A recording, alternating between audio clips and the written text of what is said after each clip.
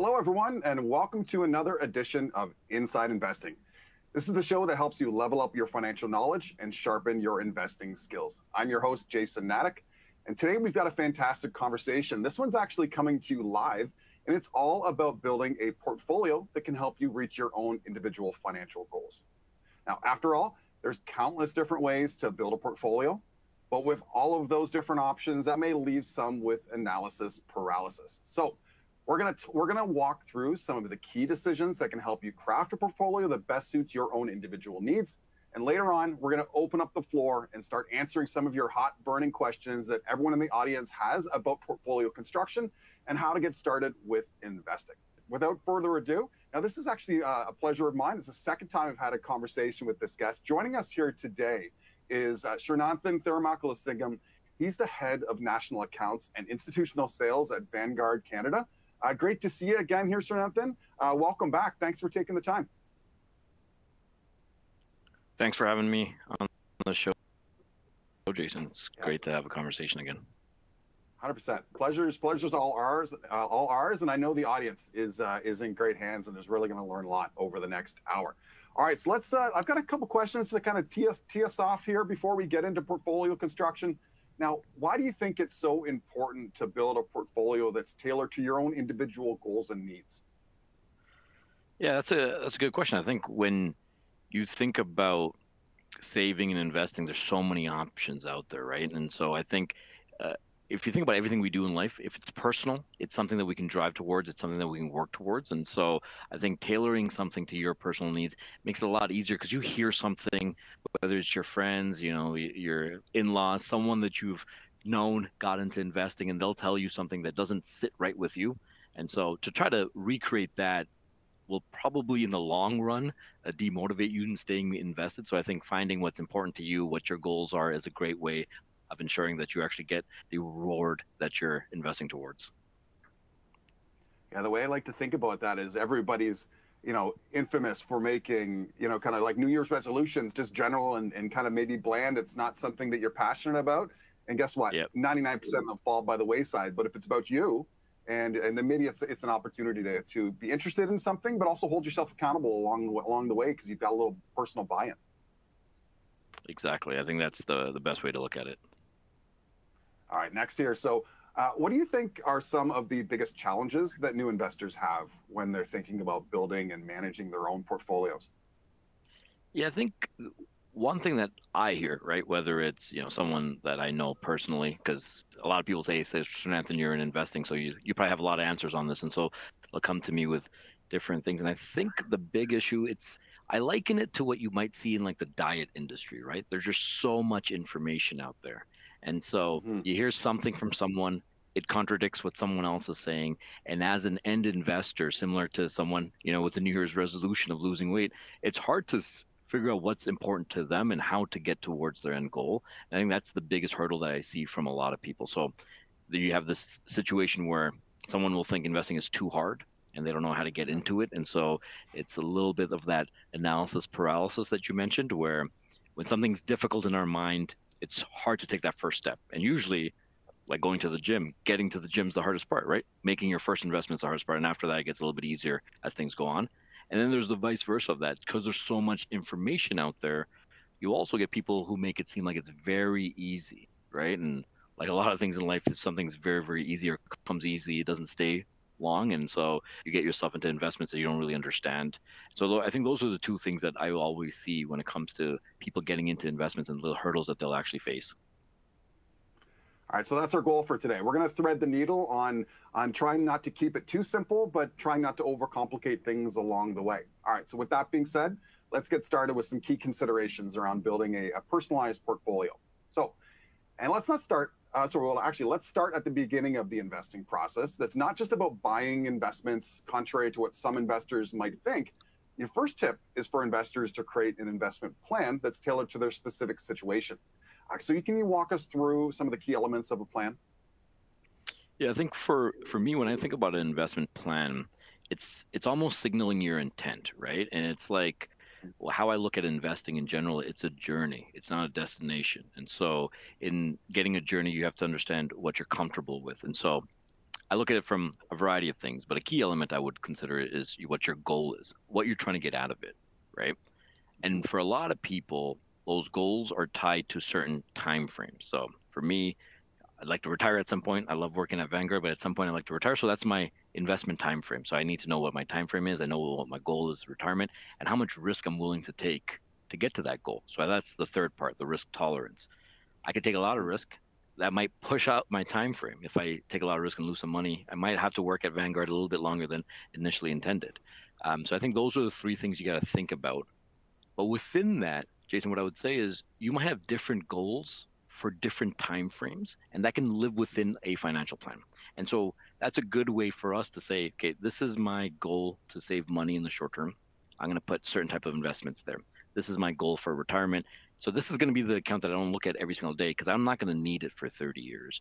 And so when you have that type of investment plan, it gives you a guideline. It's kind of like a GPS telling you how to get to your destination on this journey. And so when you go off track, you can go back to that plan and say, hey, am I really off track, or is this what was expected? Because day to day, when you come to investing, you see things like what we've seen in the last couple of weeks where it might seem like the markets are really starting to crumble and everyone gets worried.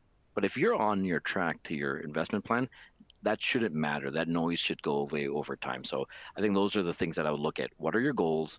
What is your investing time frame? And what is your risk tolerance? And how does that make you feel, that risk tolerance? So a little maybe follow up around timeframes. Like, what do we think? This investing plan is not intended to be like a set it and forget it type of instrument. What about like some sort of like check back? Is there an ideal frequency, or kind of what would be kind of your thoughts or advice around continuing to be engaged in your own portfolio? Yeah, I think and like most things that we're going to probably discuss, it really gets down to the personal preference, right? But what I would always recommend to people who ask me that question is, in my opinion, I think you take life goals or life moments, big moments in your life, right? Whether you turn a certain age, whether you get a new job, whether you decide to start a family, things that you can look back and say, hey, this was a pretty important part of my life. That important part of your life probably has changed your overall goals. So that's a good time to reevaluate your goals and your time frame. But otherwise, I think something that I've seen a lot of individuals do, and what I do myself, is on an annual basis, I just look back and say, hey, are we sticking to it? And those annual check-ins, Jason, they don't have to be a long-term thing or a long time commitment. This is what we decided last year. We're still on pace. Let's keep going, right? And so I think those are two ways of looking at it, whether it's an actual time frame, so every 2 years, every 3 years, or a big moment in your life. That is a good time to maybe check in and say, are my goals the same? Is my risk tolerance the same? All right, good point. All right, you touched on risk, so let's shift our focus there a little bit. So some investors might have a tough time figuring out how much risk is appropriate for them, and after all, risk sounds fine until you've experienced the downside of it. Do you have any rules of thumb that we could use to help pin down their individual person's true risk tolerance? Yeah, I think the two that have helped me personally when I got into this industry, the first one is really just investor questionnaires that you'll see in major financial institutions. I know TD Direct has one as well, and that's a good way of just answering questions to gauge what part of your portfolio should be more equities, which, just for the audience, that's usually going to be your riskier part of your portfolio, or fixed income, right, which is going to be a little bit less risk associated. And so that gives you a good idea. What you'll probably hear me say during this conversation as well, you've probably heard other people in this industry say, is they'll say something like a 60-40 portfolio. So that means 60% stocks, 40% fixed income. If I were to make that an 80-20 portfolio, 80% equities, 20% fixed income, that'd be a little bit more risky. So I think those questionnaires help you get a good gauge. Another one that I've seen individuals use is take something like 110 and take away your age. So if you were 20 years old, 110 minus 20 gives you about 90%. That should be your equity allocation. The rest would be fixed income. So these are good points to start off. But as you kind of touched on it, Jason, what I tell people who are looking into investing is how you feel during investing is different than what the practice or what the theory tells you, right? The theory tells you you don't have to have emotions, but a lot of people face investing very differently from others. And so if you're constantly feeling anxious and you're feeling like you need to check your investments on an ongoing basis, that might be a sign that maybe you have a lower risk tolerance than you initially thought, right? Because some of these things are very broad in nature, but your experience with investing will probably help decide that, you know what, Surenanthan, I actually need to take less risk because I'm always checking my portfolio. Because let's keep our goals in mind, right? We want to get to a point where we have financial freedom, whether it's in retirement or not. And if you're constantly feeling like you're taking away from that, you're losing your freedom of today. And so I think that's a good pulse check to say, maybe I want to take on a little less risk and my risk tolerance is actually lower than I initially thought. And if you're constantly checking things, there might be maybe you're more apt to kind of get away from your plan at some point too, and actually make decisions that aren't kind of beneficial to the long term as well. What do you think about that? That's entirely correct, Jason. I think some of the worst decisions I've made in my life were when emotions were high, right? And so I think you put yourself in those positions where emotions are high because you're looking at the market, everyone's panicking. That could probably lead to some bad decisions. You know, it's the same thing I tell to some of my teammates here is if you're writing an angry email, don't send it. Take the day off and then look back. Same thing with your investments. If you're very, very stressed, give it a day, right. Give it a week, come back and look at your investments. I think you might be in a different mindset in a week's time. Right. And we're not living in a vacuum here. This is your money. This is your retirement. Obviously, it means a lot to each and every one of us, but being prepared with a plan to help take that emotion out of the equation is a good tip. So, all right. So let's move on to that second tip of yours here. And that concerns a choice between individual stocks and bonds or investment funds like ETFs or mutual funds. You suggest thinking about them on a spectrum of time and confidence. What do you mean by that? Yeah, so what I would say to this is it's going back to, so we talked about the part of investment plans that you should consider, right? And then once you have that investment plan, what type of vehicles are you going to use? So what do I mean by that? So for investors, there's a lot of things. You can buy individual stocks, you can buy ETFs, you can buy mutual funds, you can buy a basket of ETFs that are essentially an all-in-one portfolio. How I look at this is all of those things, like purchasing anything in life, requires a certain amount of research, a certain amount of confidence. I just recently bought a car.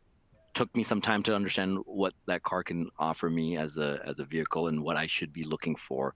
And I think if you're looking at something, there's a spectrum of the amount of knowledge you need and the amount of research you need to do and the amount of ongoing management that you'll need to have. And so for me, on one end, you have these all-in-one portfolio solutions, right? That's going to take a little bit less knowledge, a little bit less research that's necessary, and ongoing management is going to be lower because those portfolios are going to constantly stick to your risk tolerance. We did the questionnaire. We found out we're a 60-40 investor. Now we're buying a 60-40 all-in-one portfolio. It's a pretty easy conversation. Now, you want to make your own portfolio 60-40. You can buy different ETFs and mutual funds. That's going to take a little bit more research and knowledge to figure out exactly which ETFs you want and which mutual funds you want. But those ETFs and mutual funds, what are they? They're a pool of securities. So if you have more time, more research, and more confidence, you can actually go do that same thing that we talked about, but use individual stocks or individual bonds. And so that's how I look at that spectrum. You might end up with the same outcome. You might end up with a better outcome or a worse outcome, but it's the amount of effort you're putting into it. So for investors who are feeling a little anxious and just want something easier with less time and knowledge and research, I think that's where you would lean to something like an all-in-one portfolio. Someone who's a little bit more investment savvy as they get into this industry, they might want to create something with stocks and bonds, individual stocks and bonds themselves. So that's how I would look at that spectrum, if that makes sense. Yeah, makes great sense. Now, what do we think to the idea of, like, we've got this money that we're investing for a longer period of time, you know, based on our own individual life situations. And what about, you hear about some people having, I hesitate to call it play money because nothing's here for play, it's all for keeps, but they've got another pool of money that they've decided they're able to take a different set of, you know, risks and a different set of allocations with. What do we think about that kind of concept? Yeah, and I think that's something that we see with every type of investor, whether it's an end investor, whether it's the advisors we talk to, or even, you know, some institutions. You know, to your point, play money is probably not the right. This is not monopoly, right? At some point, you got to pay the bank back. But the concept of having a core part of your portfolio, right, and an explore part of your portfolio is something that's been around for a very long time. You know, the majority of most people's portfolios in that world goes back to the good old 80-20 rule, right? I'm sure most things in life are 20% of your effort, 80% of the results. And so you would keep 80% of your portfolio in that core. This is your more diversified number. And then that 20% can go into your explore. I would say it goes back to your risk tolerance. How much of that 20% are you willing to lose? If you're willing to lose all of that 20%, then I think you can take on a little bit more riskier assets there. If even in that 20%, you don't want to lose a lot of it, it's maybe a little bit more of a higher risk type of asset class, but it won't be something that is completely new to you, right? And so that's kind of how we've seen that play out. Most investors have that kind of conversation. I can tell you myself, I hold certain pooled vehicles, but I also have certain stocks that I really like and I want to hold. But I understand that's going to be a very small part of my overall portfolio. All right, thanks for the insight. All right, we're going to take a quick pause with the questions here for Surenanthan, and I'm going to actually get the viewers involved here. We've got a poll question. The poll is going to read, which types of investments do you hold in your portfolio? Now we've got 4 answers. Pick what suits you best. Are you A, only individual investments like stocks and bonds? Or is it B, do you mostly hold individual investments, but you've got some investment funds as well? Or C, only investment funds? Or D, we've got mostly investments funds with some individual investments mixed in there as well. So go ahead and cast your votes on the screen. We're going to continue on with our questions for Surenanthan, and then we'll reveal the answers in just a moment and follow up on that. All right, so next question here is, what about alternative investments such as, cryptocurrencies as just one specific example? Where might they fit into this core and explore approach that you just described? Yeah, I would say for me personally, that would definitely be in the explore conversation. I do talk to a lot of colleagues and further investors who kind of put that a little bit more in the core than I would say I'm comfortable with from a risk perspective. But cryptocurrencies are unique, right? And there's a lot to potentially like about it. But it goes back to that spectrum of the knowledge you have in there, the amount of time you can to do research it. So for me, when I look at something like a cryptocurrency, whether it's Bitcoin or any of the other ones, Ethereum, I don't have the time or the research or the confidence in there to put it to more than just the explore part of my portfolio. This is where I think a plan also comes into play, right? If you are looking to invest to a retirement, you have to ask yourself, what happens when you get to retirement and you don't have any money? And if you think there's a likelihood of that with the volatility that comes with an asset class like cryptocurrency, that may not make sense for anything beyond just the explore part of your portfolio. So interesting way to put it. Yeah, I was going to say, anything can fit and anything can't fit, right? It really comes back to your individual, your horizon and your investment goals, right? And so if that is at jeopardy, then you have to ask yourself, does that make sense to be that big of an allocation or big of a part of your portfolio?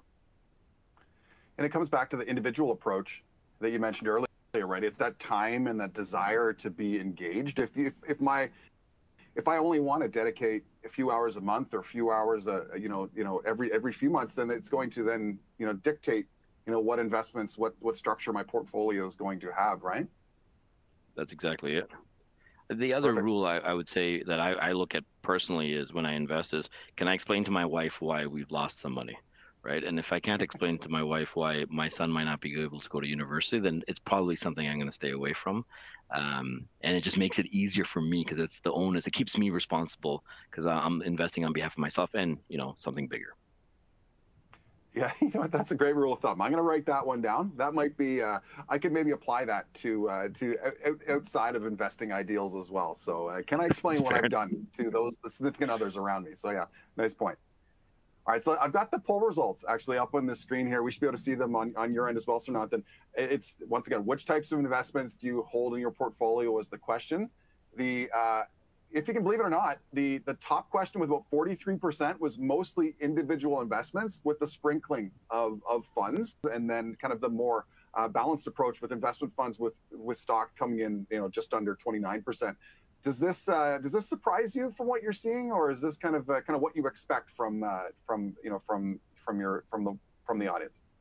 No, I think this is actually quite in line with what we've seen in the industry too, right? So if we're looking at, do-it-yourself investors or investors on platforms like TDDI, we are seeing the majority of assets in individual investments, but with a very strong growth with investment funds over the last couple of years. I think simplicity is probably the big part into why we're seeing that. But people have individual preferences, and there's this value of recognizing a name, right? When you have a fund, that could be a lot of things, but if you see a certain name, it does make you feel a little bit more comfortable. So yeah, this is very much in line with what we've seen. And likely too, especially for people just getting started, then maybe they're not familiar with ETFs. They may have heard of mutual funds. Maybe ETFs aren't in their wheelhouse, but as you become more seasoned and your ability to get some diversification, that might grow kind of the share within your wallet, if you will. Exactly. All right, great. So let's continue with the questions here. So I just mentioned diversification, so a nice segue here. That brings us to our third tip. The U.S. stock market saw major volatility over the August long weekend here in Canada, and that had some investors rushing to sell. What are some habits you think can help investors ride out some volatility without hurting their returns?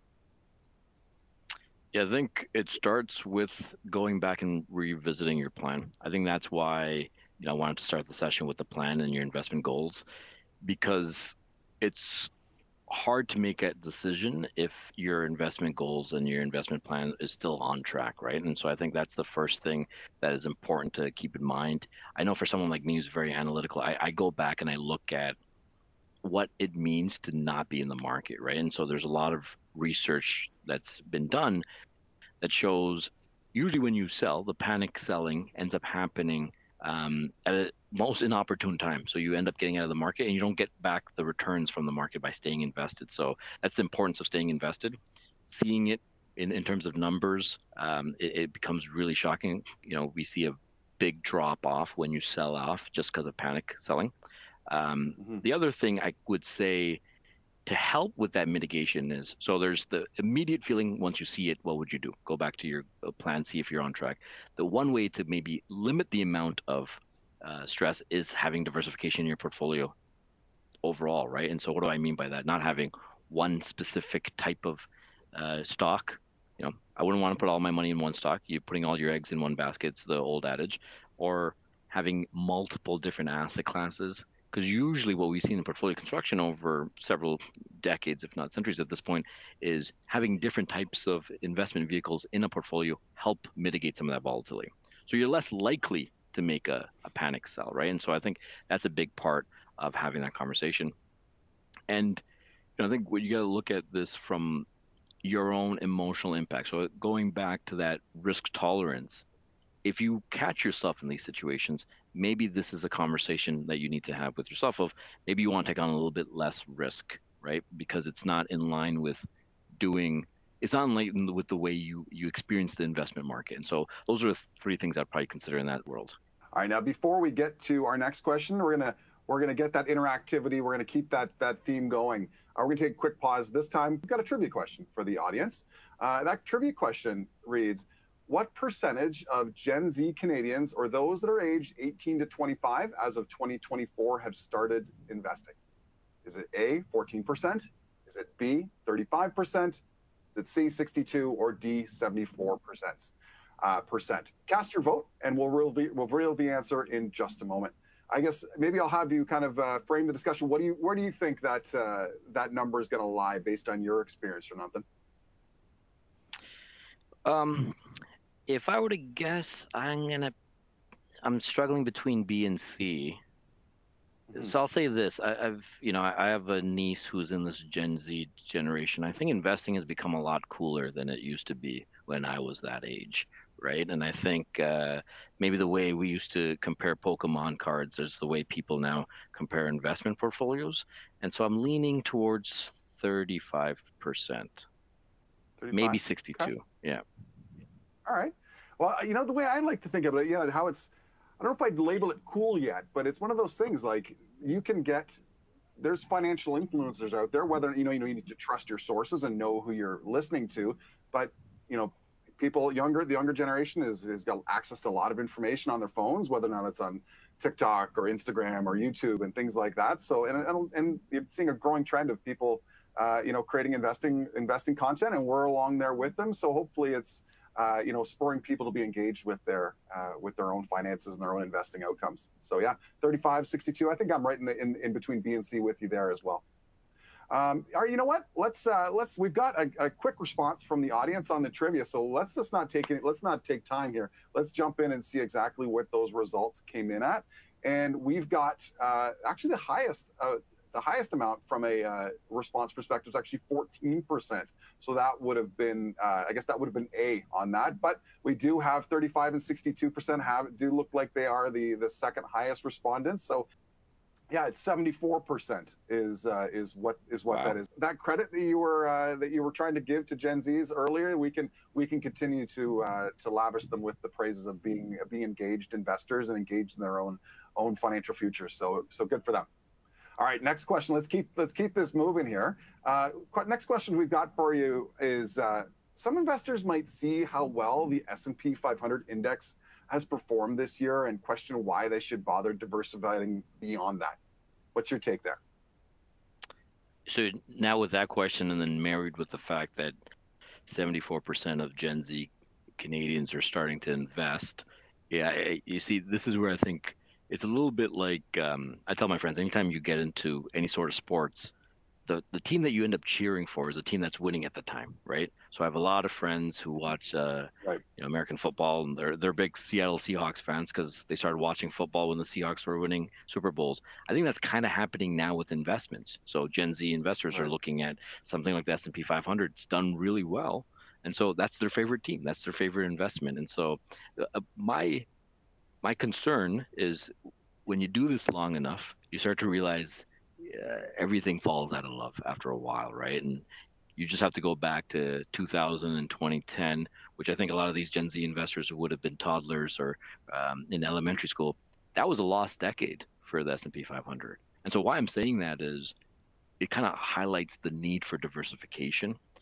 Not to say, bet against the S&P 500. Obviously, having a portfolio consisting of the 500 largest U.S. companies is never a bad idea, but it does show the importance of having some diversification around that, right? Whether it's other type of equity investments, so international here in Canada, emerging markets, or even some fixed income into your portfolio. So you can fall in love with something that's worked for a very long time, but when it doesn't work, it becomes the issue that you might see. And so that's the concern, right? 74% of Gen Z investors are now involved in investing, but they might be falling in love with something that's worked for the last decade. That doesn't necessarily mean it's going to work for the next decade, right? And so we have to prepare ourselves for a world where the U.S. may not lead.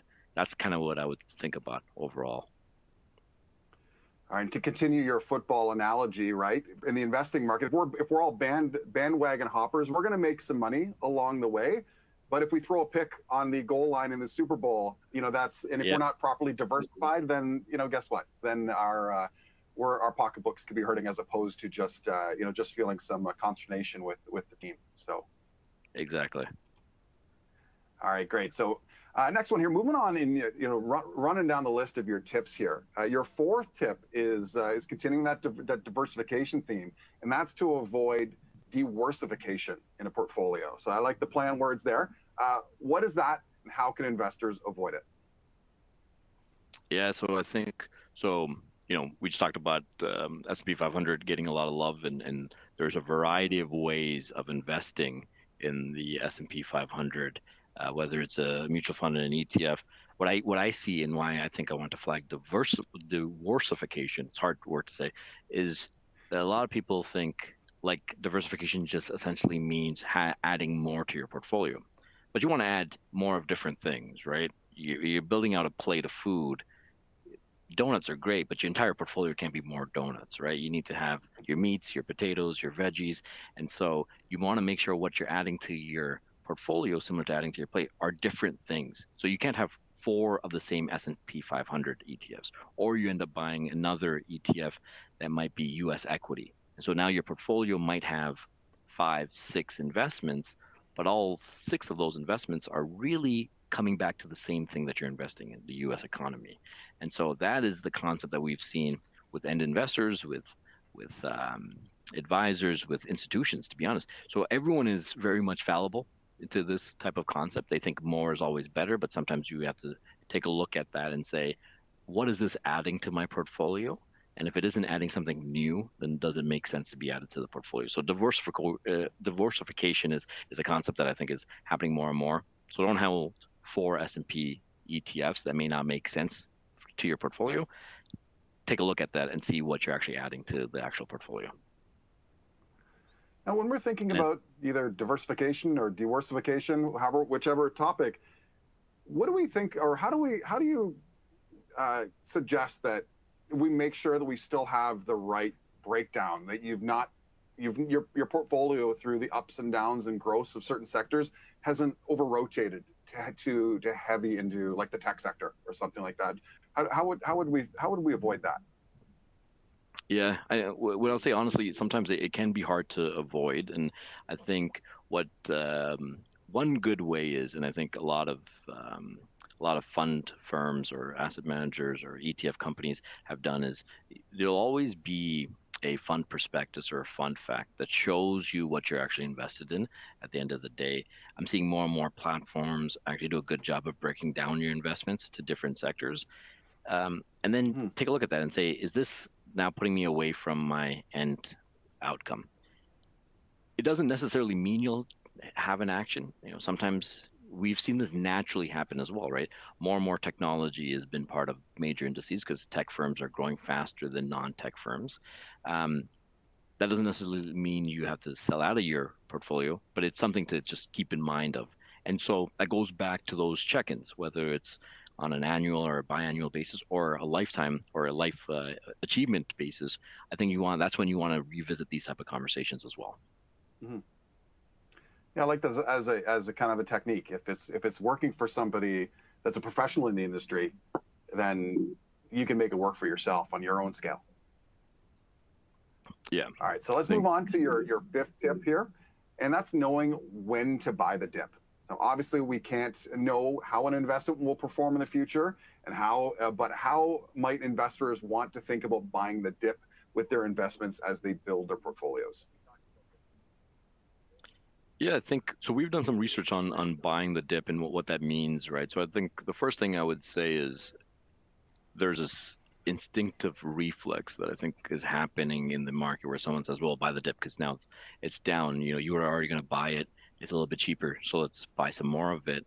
I think it's important to look at if anything has changed. That's the first question you have to ask yourself. Is there a reason for the portfolio to be down? Is it just the broad market being down, right? And so is that the reason why you want to do that? And the second thing is to think about, does it make sense to reallocate this money to the parts that are underperforming in your portfolio or other parts of your portfolio? So I think anytime where you see the market sell off and there's an opportunity to buy the dip or to buy more of investments, I think you have to ask yourself, is this in line with your plan? And if it's in line with your plan, then there's a reason to buy some more. If it's not in line with your plan, I think that's a conversation to be had around how do you reallocate some of this money to other parts of your portfolio, right? What I would say overall is it shouldn't, in my opinion, it shouldn't really push you to put more money into it. So if you're already going to invest, then for sure, keep to your investment plan that you have, right? But I wouldn't all of a sudden use a pullback in the market to take money from another part of your investment goals, whether it's some money that you had just on the sidelines or whether it's for a short-term goal. I wouldn't change your goals for the dip. I would just ensure that's within your overall plan. That's kind of how I would look at it. It's very tempting, right? The same way it's tempting to sell out when the market's going wrong. On the other side, it's tempting, oh, something's on sale. I have to remind myself to not buy suits. A suit's on sale. That doesn't mean I should buy another suit, right? I might have enough suits as is. And so I think that's part of don't be tempted to put money into action that wasn't part of your overall plan. You know what? Maybe this is me. I like to keep things simple, but analogies, tend to do that for me. We've got buy the dip. How do we contrast buy the dip when it's right for you with the term that maybe a lot of people have heard as well is don't catch a falling knife? How do we contrast those two together? Yeah, that's a good question. I think what I can say is the knife is sharper when it's less diversified, right? And I think I would look at an edge of a knife kind of like one point. If you are very diversified, it's harder to say you're catching a knife, right? A falling knife because there's so many edges to it. There's so many possible investments. I think how I look at, in my mind, Jason, is catching a falling knife is really sticking onto a specific investment and buying more and more of it because you don't want to sell out of it. I think buying a dip is more of a broad market conversation. That's how I look at buying the dip. So it's different for different people, but you can kind of see them as two different sides of the same coin. But there are some fine differences there. That's well put. Yeah, and that clarifies it nicely and ties it back to the tips that you've been sharing with the group all along. All right, so now we're going to pivot and we're going to take some questions live from the audience. Our first question comes to us from Stephen, and Stephen wants to know what are some rules of thumb for figuring out how many investment products an investor might need in their portfolio? That is a good question, Stephen. I think the way I look at that is what parts of the market do you want to be invested in, right? So, when we've constructed portfolios here, we look at, there's probably 7 parts of the market you want to be invested in: US equities, Canadian equities, international equities, emerging market equities. So that's on the equity side. And on the fixed income side, something in Canada, something in the US, and something globally. And so for me, that comes down to 7 numbers. But for you as an investor, you may not want to be invested in some of those markets. So where do you want to have some skin in the game is probably another way to question that or reframe that. And if you want to have skin in the game in 4 different places, maybe 4 different investments seem like a good place to start off. And then you might have more time, going back to the time and the research capabilities, to say, hey, actually in this one place, I want to have more slices of it. So within the US, I want to have more tech, and that gives you an opportunity to grow. But a starting place might be, where do you want to have some skin in the game? All right, nice point. Yeah, it's all about the individual investor, but yeah, the point of the 7 sectors is well taken. All right, next comes to us from Amy. Amy wants to know, should a long-term investor generally prioritize earning income over capital growth? Yeah, that is a good question. So in my opinion, I personally prioritize capital growth, right? And so what I mean by that is just your portfolio growing over time instead of getting some dividends on a more frequent basis. But there is some psychology to this, right? And so I'm saying my opinion, because I know a lot of friends who invest who like the idea of having dividends. So I think it's going back to the gym analogy of what makes it easier for you to do it over and over again, right? The best exercise is the one that you're willing to be consistent with. So if there's a conversation to be had of seeing dividends in your portfolio and that revitalizes you, energizes you to invest more and continue to your plan, there's a very strong case to be made there. But over the long run, the compounding ability of capital growth does play a part in it, right? And so if you want to take the emotions out, that makes a lot of sense. But if there is an emotional tie to investing and income gives you that emotional tie, I would say there's an opportunity to start building your portfolio to pay dividends on an ongoing basis. And kind of where you're at in those life events, like you talked about earlier, your life cycle of investments. Are you really close to retirement? Are you in retirement? And how important are those dividends going to be for you to, maintain your standard of living, things like that? So, every investor is going to be different, and every investor is going to be different as they mature and as they grow through their own investing life cycle, for sure. Exactly. All right. Next question. We've got Veronica. Veronica's up. She wants to know, I have money to invest. Is it better to dollar cost average or invest all at once? Yeah, it's actually, this is something we did some research at Vanguard. And what we ended up finding out is if you have money to invest it whenever you have the money. Right. And so what do I mean by that? If you did have a lump sum for whatever reason, inheritance, it makes sense to invest it when you have it. But that doesn't mean you should delay investing to get a lump sum and then invest, if that makes sense, Jason, right? So if you're getting paid on a bi-weekly basis, don't just put money aside as cash and then lump sum invest it. Whenever you have access to the money, if it's part of your investment plan, it makes sense from a return perspective in the research we've done that you're better off to start investing whenever you have that money. And so that's kind of the short answer. In some cases, it would be invested all at once. In some cases, it would be dollar cost average because you have that available funds to you. And, I don't have the stat like offhand, but if somebody's looking to just do lump sums all at once, they're effectively trying to time the market. And I'm sure you've got experience with this, and I know from my own investing experience, there's nothing harder than to time the market, because if you time the market, you're missing something like once again, I don't want to throw a number out because I don't know the number, but it's you're missing most of the potential gains. Exactly. If all you're doing is trying to pick the right exact moment. So, okay, moving on to our next question. This one is in the hopper from Chris. Chris wants to know, Chris, we're saying, in your opinion, how often, if at all, should a long-term investor be selling their investments? That is, that's a good question. I think obviously context matters, Chris. What I would say is it would coincide with your evolving goals. And what I mean by that is it makes sense to sell an investment to then buy something that's more in line with your goals, right? So, maybe your risk tolerance has changed. For example, I would want to sell out of some of my equities to then go into my fixed income. But otherwise, if you're having a time horizon that is very long in duration, and you have a goal that is something of retirement, it becomes really hard to justify selling it, because there are some costs associated with selling investments, right? So from my perspective, unless I'm adjusting to my investment plan, I would probably not be selling investments for the sake of selling investments. You want to stick to your goal at the end of the day and your plan. And if you're not trading in your TFSA or your RSP, this is a very loaded question, but you need to be thinking along the lines of what are the taxable implications as well. Do I have capital gains or losses, and how can that be, how can I best take advantage of those, either side of that coin too? So exactly. Yep, nothing happens in a vacuum. All right, so next question comes to us from Stephanie. Stephanie wants to know, does it make sense to consider my pension as fixed income dollars and invest the large bulk of my investment dollars that I don't foresee needing in the next 20 years? Let's say she's giving the figure of 100% in equities or ETFs. What are your thoughts to that, Surenanthan?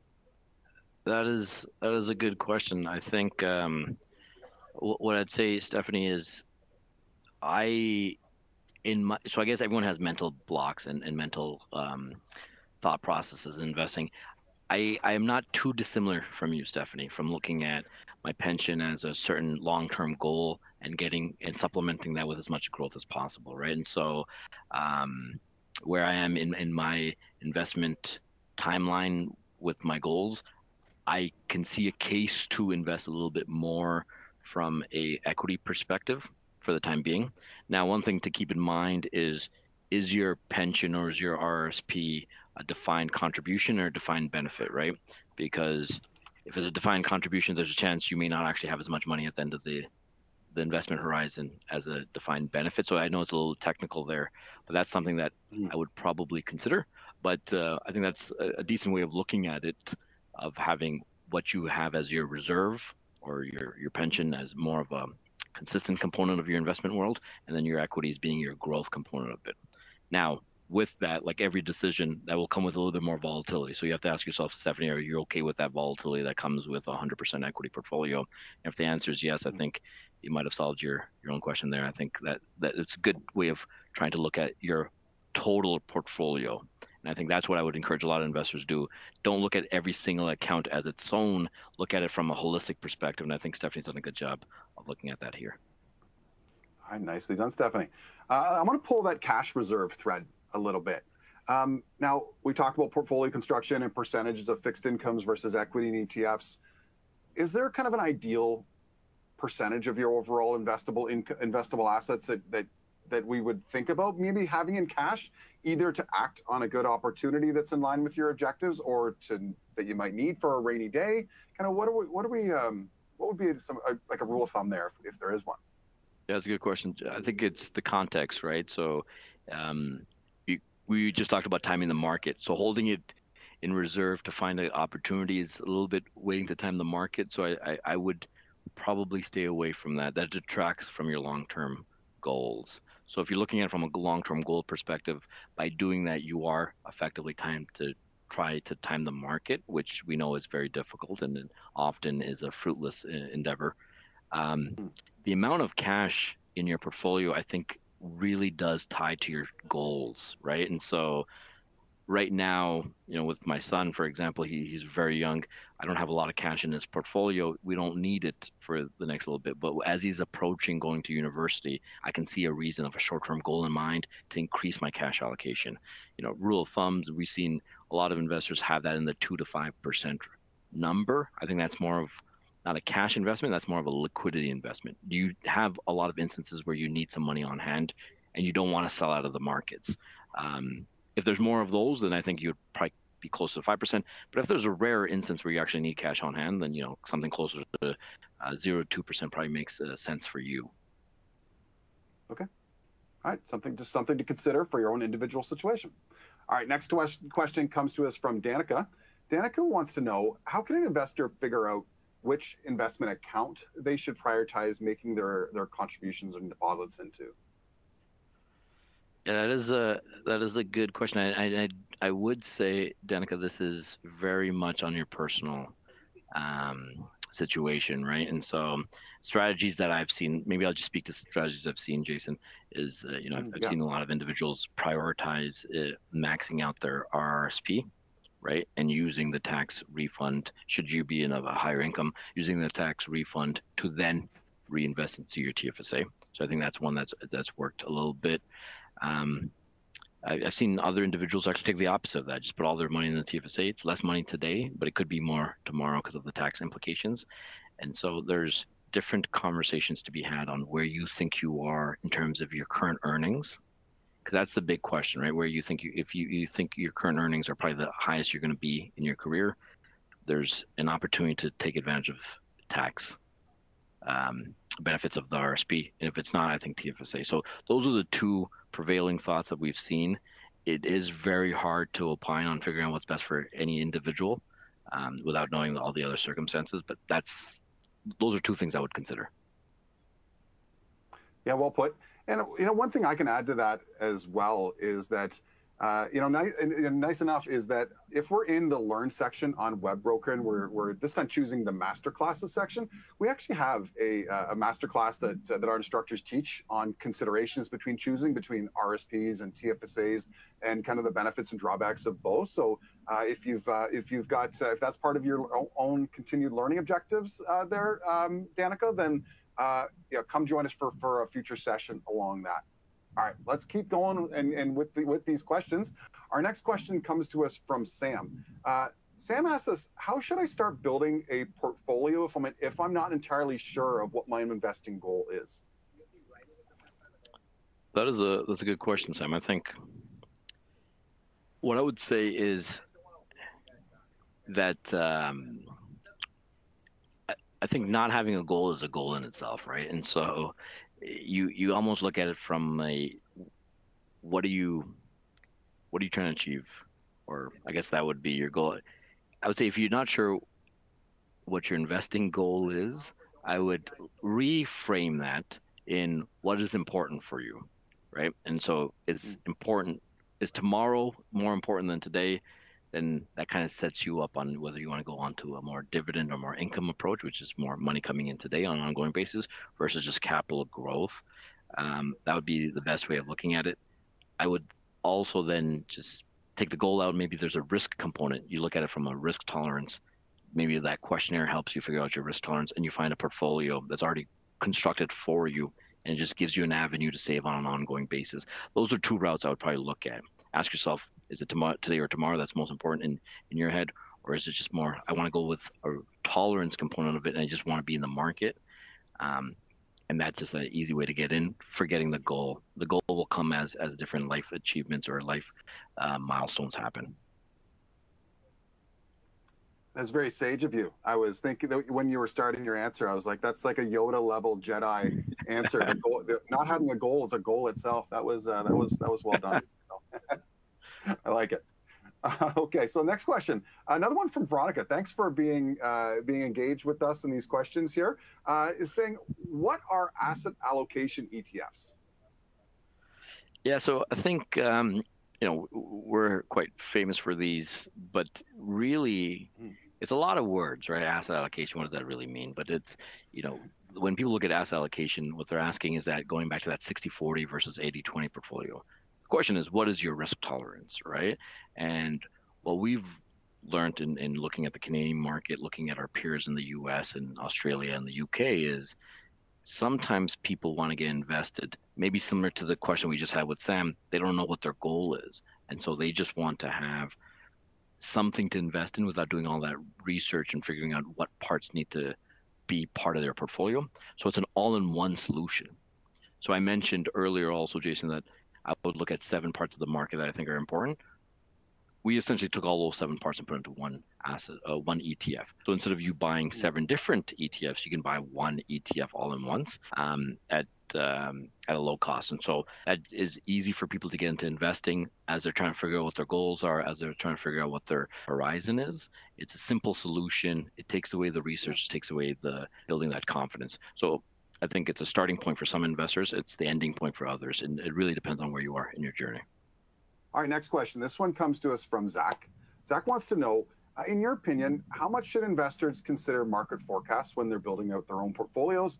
And he's seeing headlines around tech stocks and maybe even a tech bubble. And he's wondering if he should build his portfolio more conservatively based on those news articles.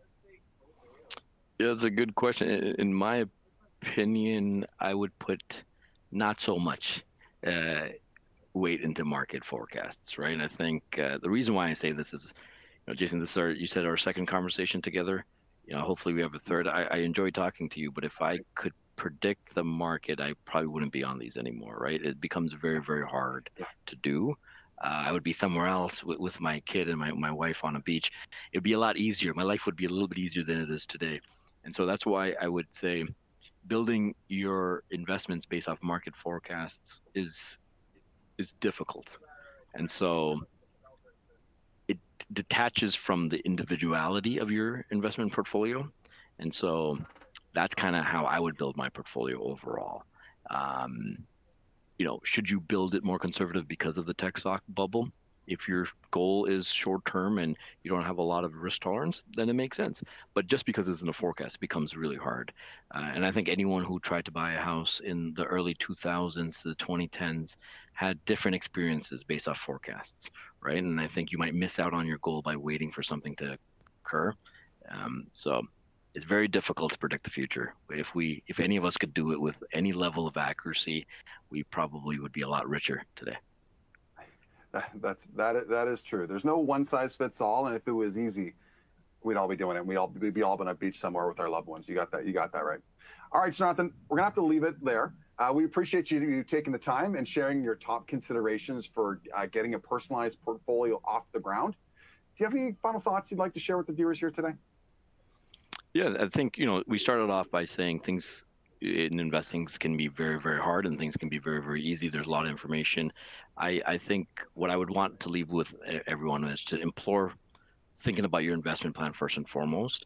And then there's a ton of tools. You've already mentioned a few on this broadcast, Jason.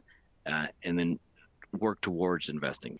Like the gym, the first investment is usually the hardest. I think it's building practice, building commitment, and things will get easier over time. So it's not as hard as it may seem. It's sometimes not as easy, but being committed is the best way to move forward and getting to your investment goals. All right, great. All right, thanks again for joining us, Surenanthan. And for those in our audience, make sure to register for our upcoming live webinars and check out our library of on-demand content, which is available on the Learning Center and on our YouTube page. We'll see you all next time.